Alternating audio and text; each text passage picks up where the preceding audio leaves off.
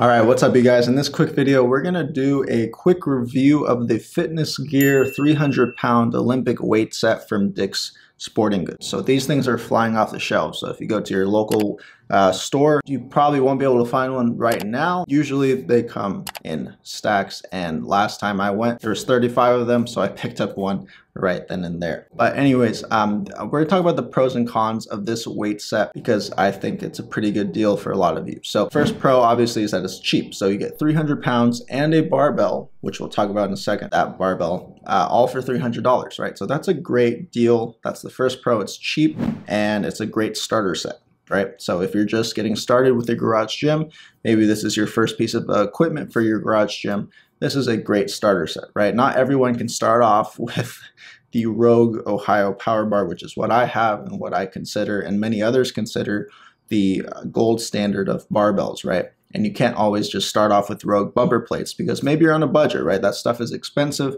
This, you get 300 pounds and a barbell, $300. Great to get started, right? So those are the first two pros. The second pro is that the plates themselves are great for weighted calisthenics. So what I mentioned in my Rogue bumper plates review video is that they're not great for like weighted calisthenics, right? So like, for example, if you put the chain for weighted pull-ups and dips through the Rogue bumper plates, they just ride up all under your junk and stuff. It's not the greatest experience. But with these plates, the Fitness Gear Olympic plates, they're better for that because they have the handles and everything. So that's another pro. And then another pro that may not apply to you, but it does apply to me for someone who already has a built garage gym and maybe who doesn't, you're not the only one who might train in your garage gym. Maybe you have roommates, maybe you have other people who train with you, or maybe you're training somebody. This is a great option to get because you can have another barbell set, more weights and stuff. If two of you are training, maybe one of you are doing two different exercises, well then you have two different barbells, two different weight sets. You don't have to wait for somebody. Another thing is that if you're short on time, this is a great thing. You have a secondary barbell set. So if you're short on time, you can superset things. For example, for me, I'm always on a time crunch. So this workout that you're seeing right now, I was doing the deadlift and the floor press, supersetting, right?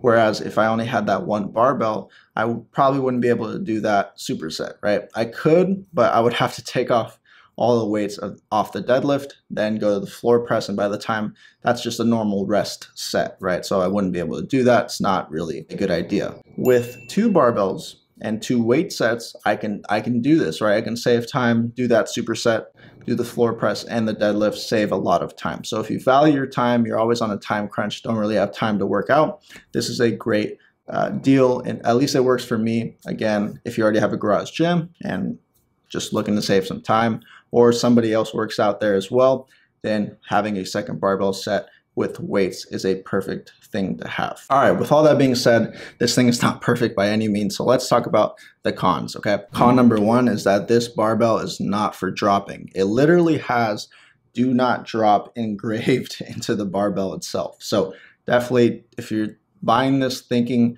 and hoping to do deadlifts, heavy deadlifts with them, please don't. It will break. Do not think that this is a high quality barbell. It does the job, right? It does the job well for like squats and bench and rows and stuff. But for deadlifts and stuff, do not drop this thing, okay? It literally says do not drop on the box and on the barbell itself engraved into the barbell. So that's a con. If you're looking to do deadlifts with this thing, don't. That's a big con for some of you, so just be aware of that. Another con is don't expect super high quality or great attention to detail. For example, my plates, some of the coloring is just off. You can tell the coloring just dripped off and the paint job isn't really that great. So for $300 for everything, right? Don't expect the highest quality, the highest attention to detail. These guys are just pumping these things out like no other, right? These things are flying off the shelf. So don't expect great attention to detail when it comes to these weight sets, whether it be from Fitness Gear or any other weight set that you see. These are not the greatest quality. If you're looking for high quality stuff, definitely check out Rogue and my Rogue review videos. So yeah, guys, overall, this 300-pound weight set from Fitness Gear or Dick's Sporting Goods is a really good deal. If you're just looking to get started, it's cheap.